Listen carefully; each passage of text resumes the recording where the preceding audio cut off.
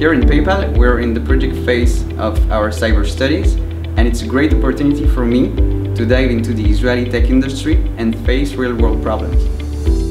The goal of the project is basically to develop a tool that will enable us to detect security risks in Node.js applications and eventually to be able to detect whether those security risks can actually be exploited by adversaries.